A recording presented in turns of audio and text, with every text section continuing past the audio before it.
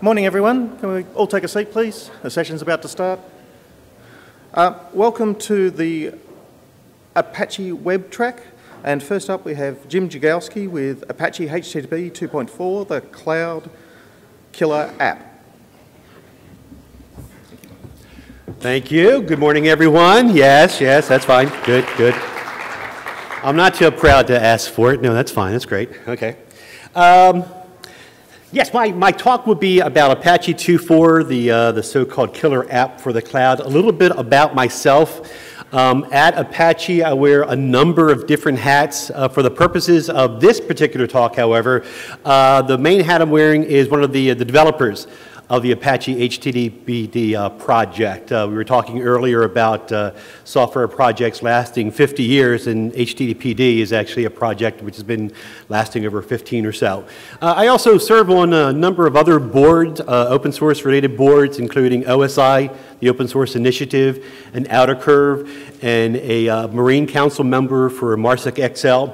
Also because I enjoy a roof over my head, and as you can see, I enjoy eating and food. I need to have also an activity which pays the bills, as it were. And I'm very, very lucky to work for Red Hat, which allows me to do fun stuff, but also allows me to also continue the open source stuff that I do. If you don't follow me on Twitter, you might want to. That's my Twitter hack down there. So what we'll talk about in the next 45 minutes or so is basically a quick overview of Apache 2.4. Now, I realize a number of you most probably have been sat in on Rich's talk yesterday, so I'm not going to go into a lot of details. Basically, mostly aspects which are pertinent to this discussion. Basically, what are features and enhancements that make Apache specifically cloud-suited? Also, some ideas about why cloud, at least in my opinion, kind of changes the game a little bit as far as what a web server to do, what kind of expectations, what kind of issues and flexibility enhancements are important for the cloud related to the web. Also, we'll talk about some of the performance enhancements that we see between 2.2 and 2.4, and I have a couple graphs which makes that comparison for you. And then finally, some cloud-specific enhancements, mostly related to the proxy server built inside of it. We're currently at Apache 2.4.4, which is the latest version. It was just released a couple days ago. And the biggest improvements that we had in here, as I mentioned before, were the ideas of increased performance and cloud suitability out there. Some of the major design drivers that we had when we were talking and thinking about Apache 2.4 has been, for example, support for asynchronous I/O without dropping the support for older systems, and older modules and things like that. Not breaking backwards compatibility as much as we could, while still ensuring that there was as much asynchronous I/O as possible inside of in there. Also, we wanted to increase the number of multiprocessing modules. These are the actual architectures that tell Apache how to grow and scale, how to respond to new requests that are coming in. And so we wanted to add additional features, and we added the event NPM, which was introduced in 2.2 but was considered experimental. We also wanted to leverage higher versions and higher performant versions of APR. APR is the Apache Portable Runtime, and it's sort of like the POSIX layer between Apache and the underlying operating system itself. APR is also in Subversion, for example. It's just a nice way of having a unified programming interface for the underlying operating system. Okay, so some of the things that are new inside of Apache 2.4, and as I mentioned, again, I'm not going to go into a lot of detail about these, but basically now bandwidth control is now standard. There is a standard module called mod rate limit, which allows you to determine and control just simply how quickly you want Apache to pass those packets, down to the end client out there.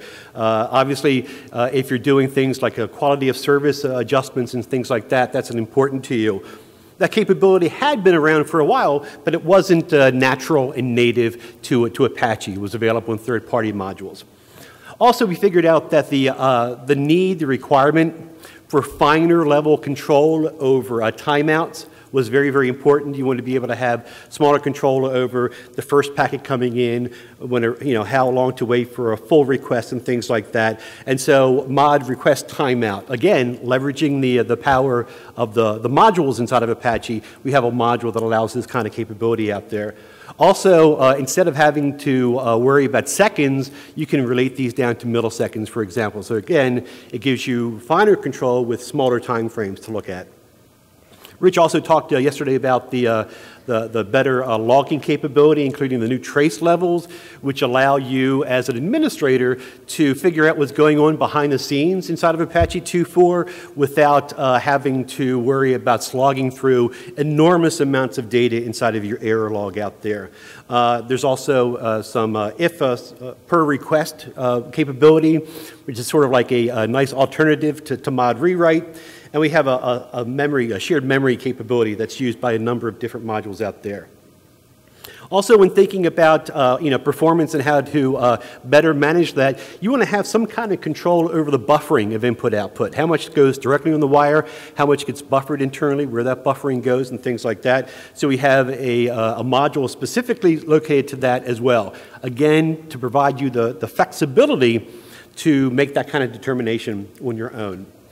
Another feature that is really, really cool, and I wish we just had more time to focus on it, was having the Lua programming language actually in server, in the same way that mod Perl puts Perl inside the server and mod PHP puts PHP inside there as well.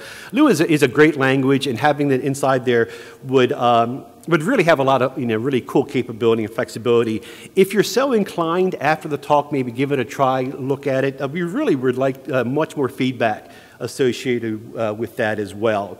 And as I said before, the two big things that we're looking at were the event NPM, which is really well-tuned and better leveraging the asynchronous model that's now inside of Apache, and then the whole proxy improvements, the capability of that and the knowledge knowing that Apache 2.4 is used in a lot of areas as a front end to a remote back-end cluster. And so these are the features that I think in general is really, really crucial to Apache in the cloud environment. And there's some FUD out there. As I mentioned before, Apache is very, very old. And there's this growing, more and more vocal viewpoint that Apache's old school, that if you want to be cool and hip, you've got to go with somebody else because Apache is really, really bad. And these are some of the generalized claims you see about Apache. First of all, that it doesn't scale, that it's very, very slow. If you haven't seen this YouTube video out there, I really encourage you to, after the fact, or even right now, if you want to copy and paste, well, you can't copy and paste virtually, I guess, so. But to really take a look at it, it's really, really fun, and it just basically tries to get around that misconception that Apache doesn't grow and doesn't scale. Another problem, another error that you see a lot of people saying is that Apache is too general. Apache can do too much, as if that's a bad thing. And I kind of like relate this to the idea about, you look at man as an animal as compared to a tiger. A tiger is very, very specialized. It can run faster than a man. It could, attack a deer better than a man all by himself. But the nice thing about the human being is that he is generalized. He is able to come up with technology and features and things that allow him to override and do better than creatures that are more specialized. So at least in my opinion, being generalized is not a bad thing, unless, of course, it results in something which is very, very bloated, which does too many things for you. One of the nice things about Apache is the module structure. So by limiting the number of modules that you're including in, you can really fine-tune that exactly to your environment. Another common complaint is that the Apache config file is too complex. And my only response to that is, if that's your only complaint, you're really pulling at straws here. I mean, okay, it's not the best config file in the world, not the best layout, but you've got to do better than that. And finally, the idea that Apache is just too old, that you've got to be cool and hip. Now, David Cross, that's who the guy is right there. He's one of my favorite comedians. And he does this bit about squagles. And the idea is that here are bagels. They're old school, okay? But this company came out with something called square bagels, okay? They're bagels, but they're square. And those are the bagels for the hip, new, young generation, okay? Don't eat your old man's bagels, man. Try the new bagels, the square bagels, okay? Really? Is that the best you can come up with? Yeah, Apache's old, okay? But it does have the capability. And just remember, there are other old technologies that people are using, Linux, for example. So what is it that, at least in my opinion, makes a killer app for the cloud? Well, for me, there's like 5 things you really need to focus on. First of all is stability, okay? Obviously, you don't want technology just constantly crashing and things like that. I don't think we need to talk about the very fact that Apache is very, very stable, that the very, very fact that you have all these different NPMs, pre-fork, worker, event, allows you to trade off the risk and the performance capability. Flexibility, talked about that already, don't need to go into a lot of detail. Performance and dynamic configuration are 2 new things in Apache 2.4 that I think are really well suited to what makes Apache this performance killer app. And finally, the awareness that resources are precious commodities, whether it's RAM, whether it's CPU cycles and stuff like that. You can no longer worry about, I'll just put it in a buffer someplace and not worry about the memory it takes. So my idea is that in general, the cloud makes the whole idea of what a web server performance should be very, very different from what it used to be, okay? In the old days, it was very, very difficult and painful to horizontally scale. You know, if you had an increased number of requests coming in, then adding new servers at the same level, horizontally scaling, was very, very difficult. You needed to allocate a new server, you needed to install the operating system, you needed to copy things over. There were manual intensive things to worry about. The cloud makes that not as painful as it was before. Okay, so let's not worry about issues and concerns about horizontal scaling now, because that's what the cloud is supposed to magically worry about. Now, with that as a assumption, the idea of concurrency being the main problem, the main issue, the main currency you need to worry about in web servers, I think it's not the sole consideration anymore. It's still a major problem, it's still a major consideration out there, but it's not the primary one, at least in my opinion. I think right now the web allows a website administrator to really worry about the user experience. And what the user experience is worried about is how quickly do I get that website up? How quickly do the images pop up? How quickly does the HTML pop up and stuff like that? And that all comes down to the time frame associated with the request response cycle and the latency involved inside there. How quickly, after I send the request, will the web server send the content back to me, and how quickly I can get that, okay? Now, of course, does density still matter? Does concurrency still matter? Of course it does. Okay, there are going to be cases out there where obviously concurrency is the main issue, and you want to make that sacrifice. You want to have a somewhat slower site, in quotes, and you want to be able to handle much more concurrency issues. But as Theo said yesterday, okay, when you start talking about platforms and environments which are that complex, that scalable, with that kind of concurrency issues, chances are very good that, first of all, your web server is not going to be your single main choke point. There are other issues you need to worry about, okay? And also, relook at your architecture anyway. Chances are very good that there's a different architecture or a different design aspect that you could look at, which would make at least some of that problem go away out there. So with that in mind, I thought I'd do a benchmark comparison between Apache 2.4 and Nginx. Okay, why Nginx? Everybody talks about it. In every article, blog post you see, it's always Apache versus Nginx. And there's a lot of information out there and a lot of misinformation out there about that. And we'll talk about that a little bit later on. So what I did is I did a simple little benchmark. Excuse me. I used the latest development version back then at the time. So I did this about a month ago. Well, it had been continually going on since, I guess, OSCON or so. So this has been an ongoing effort. So there's been a lot more benchmark results. But I used the latest development version of Apache, 2.4.4 dev, and the latest stable production version of Nginx, which at the time is 1.2.6. I think that still might be the case today. Because I was looking at development production environments, previously I had just done it on Fedora. But now I decided now I'm going to look at doing it on CentOS 5. You know, most people in production environments are using it. If I could have grabbed Rail, I would have done that as well. Because, using dual cores and stuff like that is also an issue, and that's been a concern on some of the previous benchmarks. I made sure that we had a multi-CPU machine, a modest amount of memory, and I also looked at different architectures, doing tests both in the loopback situation as well as external with firewall. So this is basically a quick graphic of what kind of tests I did. The first setup and the first suite of tests were basically the test machine running on the exact same machine that was running Nginx and HTTPD. And so basically all the requests were going over the loopback interface, you know, so trying to like avoiding the worries about the network socket layer. The second aspect was actually, the next logical step is moving the test machine external, and so you're talking over a traditional TCP IP socket to a single server running Nginx and Apache, a front end. I also looked at a more common use, which actually has the front end being a reverse proxy to a back-end server. And to kind of like make things as simple as possible, I had the back-end proxy server just be an Nginx server. Okay, so the only variable was you'd have the request coming in, either going to Apache and then to Nginx and back, or to Nginx and back. Okay, trying to look at all the different ways and scenarios that people actually use the web servers out there. Okay, so those were the scenarios.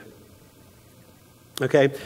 Also, it was important to make sure that I used a whole bunch of, well, not a whole bunch, I mean 2 isn't a whole bunch, but it's a more than one different benchmarking scenario. And so I used Flood, which is an Apache project, and HTTP perf performance with different levels of concurrency modules, different values and factors and things like that, and ran these performance tests through all those different scenarios out there. And you can see the values that I use if you want to go and recreate the scenarios yourself out there. Because I didn't want to worry about things like content negotiation, I made sure that all the requests were for full URLs. Just basically, I made the request for /index.html, not just www.test.com/ because you don't worry about the internals in that side there. At the time, we didn't look at using dynamic content. I wanted basically just to see how quickly these processes and these servers could push the packets out, could access the data and push the packets out, and not worry about the externals of what you're doing when you're generating dynamic content, even though that is a topic for later benchmarking tests, okay? And I also tested all the main Apache NPMs. I did these tests for pre-fork, I did the test for worker, and I did the test for event. And the other thing is I really didn't spend a lot of time doing excessive tuning, okay? There's certainly a lot more that I could do to pull more performance out of HTTPD, certainly a lot more that I could do to pull out of Nginx, okay? And we'll talk about why that's actually not a bad thing that I did that in a few slides later on. But the idea was, again, okay, just assuming a normal everyday scenario, how do they compare? Okay, so this is the very, very first one. These are Flood results right here. And on the top, you can see the Nginx performance side. Okay, and we're looking at basically the time frame it takes as you're increasing concurrency for things like open of the socket, how long it took for the front end to open the socket to the server, to write the request, to read the response, and then close the socket. So we're looking at the full request response time frame associated with a single request. And as you can see, the values are very, very low for Nginx and the event NPM. We're talking about basically the same, similar kind of performance. No real differences between the two. You can see there's some jaggedness associated with them. So if what you're worried about is not only a low latency period, but also reproducible request response, knowable request response. I know that at this time frame, I'm going to get this request back. You can see that both Nginx and the event NPM have some fuzziness inside there. Okay, you're going to get very, very quick responses back, but they might fuzz out a little bit. Now, looking at the worker NPM, you can see that the fuzziness associated with Apache is even worse. Okay, even though the total time frame it takes to send the request response time frame is about the same, in general between the two, your unknown factor in using the worker NPM is very, very different. Okay, what I thought was really, really interesting was the pre-fork NPM. And of course, knowing, looking after it wasn't so much, it shouldn't have been surprising to me that the results came the way they did. As you can see, the knowable factor as far as how long it takes to have the request response is very, very consistent as you increase the concurrency inside there. And of course, that makes sense because you have a dedicated process specifically focus on that single request coming in. So you don't have to worry about context switches and things like that, as you're going from, going polling or for event switches and things like that. It's much more consistent out there. You also notice that in general, the performance is pretty much the same looking at the request response cycle. A different way of looking at those values are just looking at the time frame for simple opens. Again, through Nginx and all the other different NPMs out there. And again, we're focusing on, there's none really out of bounds with the other. There's no simple NPM or Nginx significantly better or significantly worse. We're just looking at the fuzziness factor more than anything else is sort of like a really interesting thing. So focusing on write and the read, and finally, the total request response time. This is just a different way of looking at the same data, showing that in general, if you want a consistent, knowable pattern as far as handling static content, then pre-fork pretty much gives you that. Of course, you don't get that for free, but if that's what's important to you, then that's a really, really good time frame. If you're much more worried about concurrency and stuff like that, you can see that event is a pretty good NPM, gives similar performance with Nginx, and somewhat more consistent time frames associated with that. This is a different way of looking at the data using a different benchmarking mechanism. And this is the HTTP perf benchmark right here. And you'll see that, well, again, we have the very, very bottom level showing increasing concurrency. So as we're increasing the concurrency, we're looking at basically the total time taken, minimum, average, max, and the standard deviation. And I think the standard deviation for me is the most useful one because it really shows how consistently you can trust your website to have consistent performance. Okay, you can again optimize to have that nice consistent user experience. And again, you'll see that in general there really aren't that many differences out there as far as performance is concerned. Okay, things are pretty much the same, the same market. Even as you're increasing concurrency, which is, always been Nginx's big claim, is that it's very, very, able to handle high levels of concurrency, much more so than Apache. Apache would fall down. You're seeing as we're doing that, we're not really seeing those kind of results, at least in the benchmarks that we're talking about right here. I think it's very, very, very, very interesting information out there. Now, because these were me running tests and because I do wear an Apache hat, obviously anything that I propose is going to be seen with skepticism, as it should be, okay? Back when I originally did the original benchmarks, there was an email thread on the HTTPD developers list about someone else who ran their own different benchmarks out there. And you can see that this is his response. This is his results right here.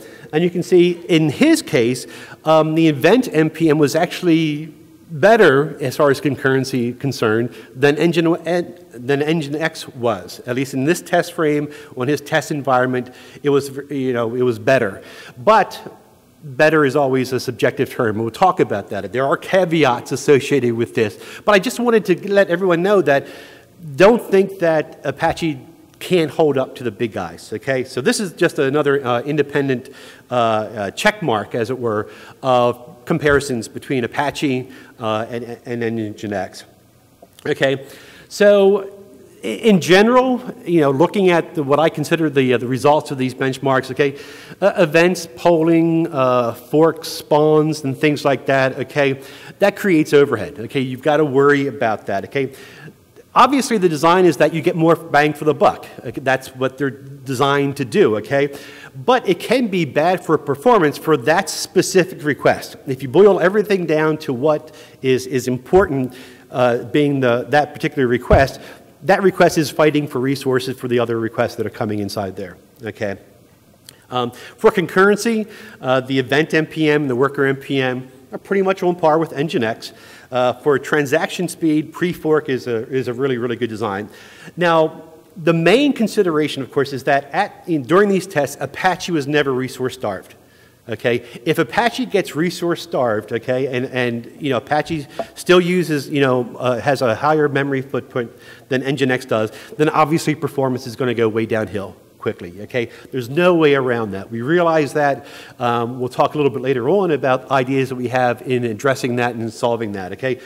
But, again, we're talking about the cloud here, where maybe because of the flexibility of horizontal scaling, you might want to put up with that. You might want to make that trade-off out there, okay? If memory is a scarce resource, okay, Nginx is a great alternative, as are a whole bunch of other ones out there. Apache Traffic Server, again, is a fantastic, highly concurrent, very lean, mean web server out there. Another thing that I think that is important with the cloud is the whole idea of dynamics, okay? The cloud is constantly changing. You're constantly spinning up new servers, getting rid of new servers, servers go away, okay? Your web server needs to be aware of that. It needs to have that factored in at the core, okay?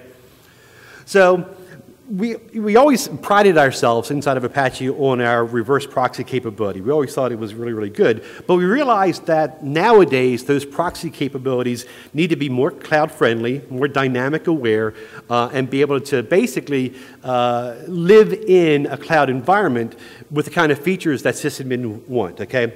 I won't go into a lot of detail about what the proxy server is because that's, if you've seen other presentations of the proxy, it's pretty much the same. What's important to realize is that there is load balancing, clustering, and failover built into it. Okay, so that stuff is not new. It's been with Apache for quite a long period of time. There have been different ways of adding that in there. Okay, so we have specific modules that do sort of like load balancing and stuff like that out there. Basically, a quick look at it is that, as you can see for Apache, you can front end not only HTTP traffic, but also traffic like AJP, fast CGI, and stuff like that with a single unified interface, a unified command structure out there. So you see in this particular scenario right here, Apache is front-ending a couple of Tomcats on the back end talking AJP, as well as several PHP servers out there as well. And you can see that we have different load factors and stuff like that. We have one on a hot standby status, which says that that server won't be used unless all the other ones are down. Okay. One of the things that we look at in cloud type environments is that you front end a lot of reverse proxies. Now, traditionally, the way to do that is that you would have to have inside of your config file virtual hosts for every proxy you're looking at. So right here, we're seeing we're front-ending www1.example.com all the way down to www 6341. Okay, each one with its back end that is the reverse proxy in there. This is painful to do. Obviously, it's not dynamic. If you need to add or delete any back-end servers, you need to change the config file and do a graceful restart, which is ugly. So we created this module which basically abstracts that out into a DB file. So inside this DB file, you basically have the name of the virtual host that you're front-ending and the place that it goes to on the back end. And so as a request comes in, Apache checks this DB file, sends the request out, and sends it back, okay? It's very, very, very fast. It's very dynamic. You can just change the DB file in real time and then add and remove as needed. Very, very cool feature, okay?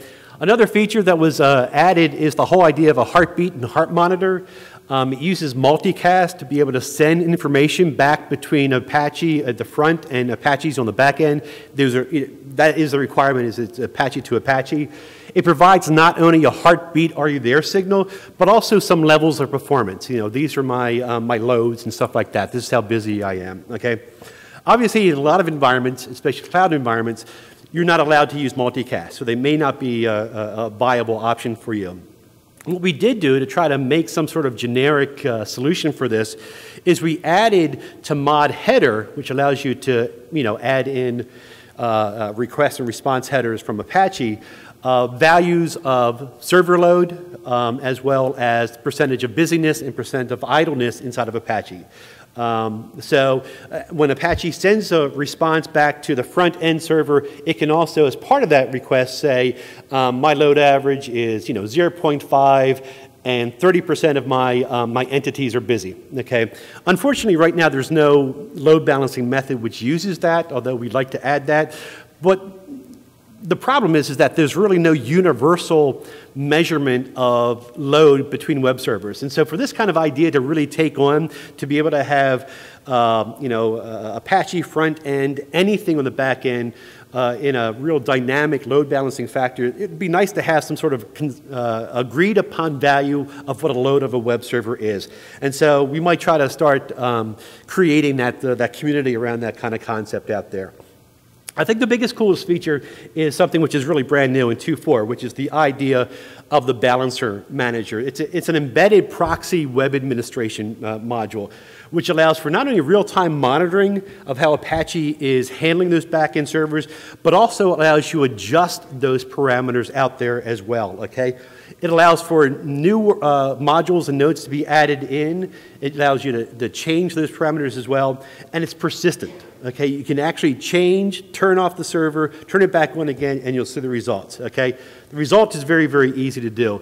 Now, this is what it looks like, but I'm actually going to go and throw caution to the wind and actually do a live demo right here. So let's first of all go to, as you can see, the website is not up. So Apache is not running on my local machine. It's trying to access the balancer manager, and it's not working. So, okay, I have Apache started up. It's creating some workers on the end of it. As you can see, I haven't quite got everything defined right here. But anyway, now let's go ahead and we now have Apache up and running. So you can see that I've created basically this back-end cluster back here called ApacheCon NA 13. And it's got 2 servers on the back end. Oh, that's really, really great. But let's say right now I don't want to worry about load balancing by traffic right here. I actually want to change by requests. So I go to the website, I submit, and now I'm now changed it by request. Okay, so now real-time Apache will no longer be tracking the number of packets which are going back and forth. It'll be looking at the raw number of requests coming in. And now what I also want to do is add a new server. And there it is right now. Now automatically Apache is now aware of a third element of that cluster up there called Apache NA 13, and we'll start sending traffic to there as well. That's all well and good, okay? But what happens if, for example, this server goes down, okay? So now let's kill the server, okay? Let's go back over here, and let's try to restart, and you can see that Apache is down now. Okay, so obviously there's no funny business going on, okay? Well, let's start it back up again and see what operating parameters the web server is going to be worrying about. Okay, you can see that we're back again to by requests, which is the change we made previously, and it's still aware of that node that we just added in. So even as Apache would go down, even as you need to change the requirements and set it like that, those changes are persistent. So once you make that change, and it can be by the web face or by a command line interface or something like that, or even some kind of automatic autonomous mechanism that says, oh, okay, I'm sensing there's too much traffic on these nodes, I'm going to fold somebody else in. Those changes are persistent, which I think is very, very crucial for any sort of like cloud environment out there. Is not only being able to have dynamic change, but have those changes be consistent.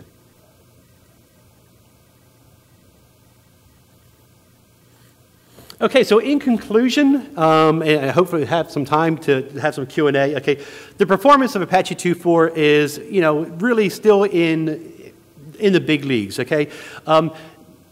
please don't just look at benchmarks and make a decision on that, okay? There are environments where Nginx makes sense, Apache Traffic Server makes sense, Apache makes sense, okay?